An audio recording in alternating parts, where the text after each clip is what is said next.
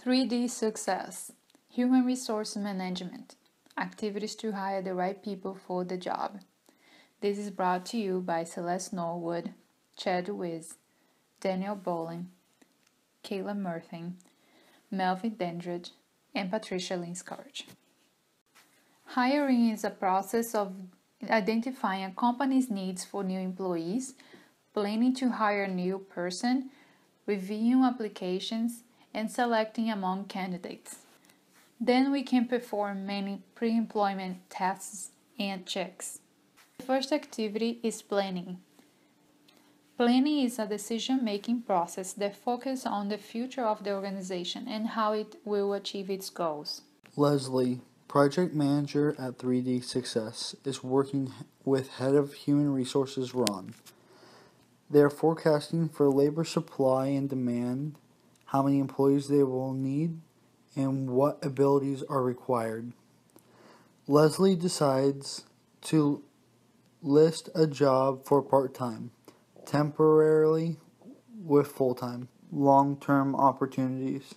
This will give 3D Success flexibility to adjust for incoming workload and let them try out employees for the perfect match.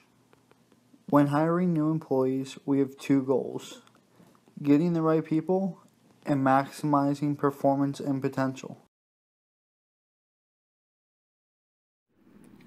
Thank you, Ron. After everyone worked overtime last project, we knew it was time to hire more help for the team. The second activity is job analysis.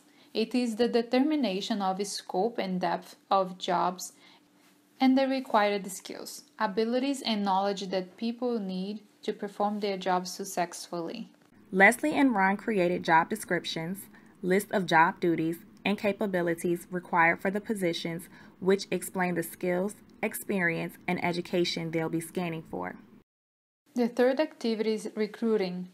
It determines which candidate you want and entices them to apply. Leslie is at a job fair looking for new employees.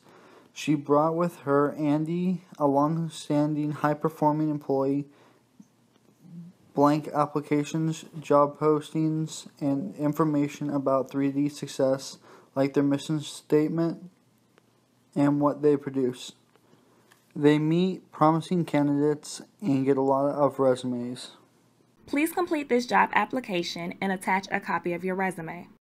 The final step is the selection.